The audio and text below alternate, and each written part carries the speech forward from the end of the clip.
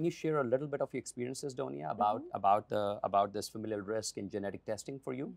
So I am a BRCA1 carrier, BRCA1 carrier, and I didn't have a sense of guilt. I felt like a light bulb went on because as I looked back in my father's family, there was cancer everywhere. And so for me, I really saw it as, oh, okay, Makes now, sense now, huh? the family needs to know because there's something we can do. And there's maybe genetic components to lots of cancers. We just happen to know about this one.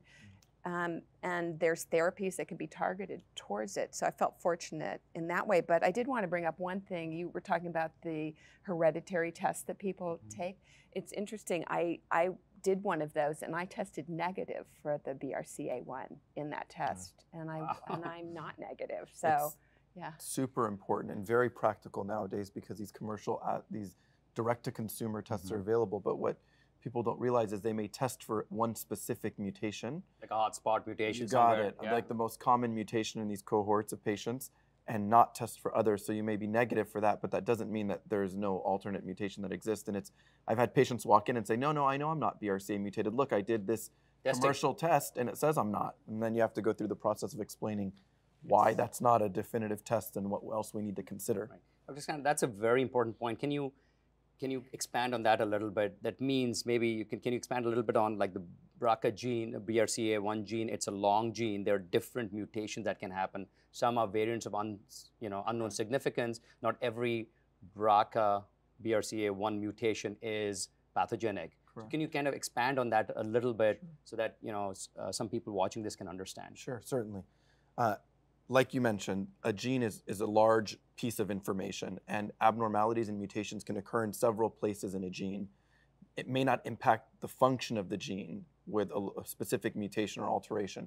So when you do genetic testing, they test the gene to look for mutations, and if it's in a reputable company, they're testing the gene, essentially looking in the areas where they see most frequent aberrations or alterations, covering a large portion, if not the entirety of the gene, depending on where it's being done. Variants of undetermined significance, or VUSs, are not reflective of a pathogenic alteration. And it's also really important because I've had patients come in and say, I was told to have an operation to get a double mastectomy or to get my ovaries removed, but there's no pathogenic alteration in the BRCA. It's a variant of undetermined significance, meaning we don't have enough information to guide intervention based on that. In the future we may, but right now we wouldn't. So when you do have genetic testing, and this is where either the physician, if they're doing it on their own, has to be invested in explaining the results and really going over things, or you have to have a good genetic counselor who partners with you who can do that. Because what you don't want is a patient who has information that they can't interpret, that they don't know how to interpret, or unfortunately they get misinformation somewhere else. Right. And these are very complicated things. So the way I sometimes explain it is there's a bus and there's a driver on the bus and they're passengers. So some of the BRCA could be passengers, but they're not driving the bus, they're not driving the cancer. And you may end up taking out the passenger, but the bus is still driving along. And that's very important for patients to know. Tell me a little bit, Dr. Skander, now if you are BRCA1 or 2 positive, is your prognosis different than somebody who's BRCA1 or 2 negative? That means so their survival, is it a more aggressive cancer, less aggressive cancer? Do they tend to live longer, shorter? So what we know is that patients who are BRCA mutation carriers are more sensitive to platinum agents in general. And the backbone of therapy for ovarian cancer historically was a combination of platinum and paclitaxel. And we also saw that patients who had BRCA mutations, yes, could have a longer disease response and remission.